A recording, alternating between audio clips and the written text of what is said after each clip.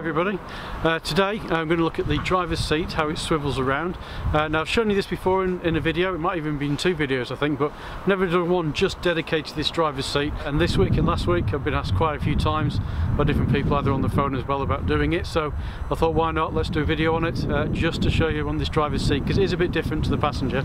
So I'm going to show you how you swivel this around, give you a few tips that I do, and then we'll do the passenger one as well, just so we've got both of them. So first things first, got to make sure that everything on the vehicle is pushed in. So things like your adjustable steering wheel, so you need to make sure that that's all the way in and pushed back. It's there. If you can't do that, it won't be able to come down. Take the handbrake off. So I'll put the handbrake off, that's on the side, and then you need to move the backrest all the way forward. That's quite key to this. So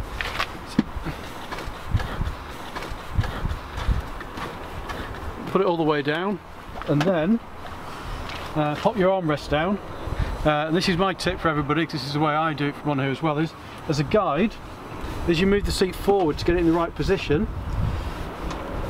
you want to be able to put your hand in this gap. So when you've got your armrest down, if you can do that, that will now swivel around just like that. So we show you where the catch is at the front. So this is the catch here. So all you're doing with that catch is pushing it to one side, and that releases the locking mechanism and allows it to spin round. As you can see, it spins round there quite easily. So as I said, I'll do that again. The key thing is you can put your hand in this gap here, it will swivel round and it won't catch anything as well. How close it is. So once you spun it around, back to where you were, pull the catch, twirl it back, put your armrest down, then you're good to go. To get it back round the other way is the reverse. So let's say for example you've been sitting on it, and obviously you have to bring your backrest down, and you might have moved it backwards or forwards and you've lost that position. So when you're doing it the reverse way round, basically what you're looking for is at the bottom here. If you have a look down at the bottom, you need those two to match up.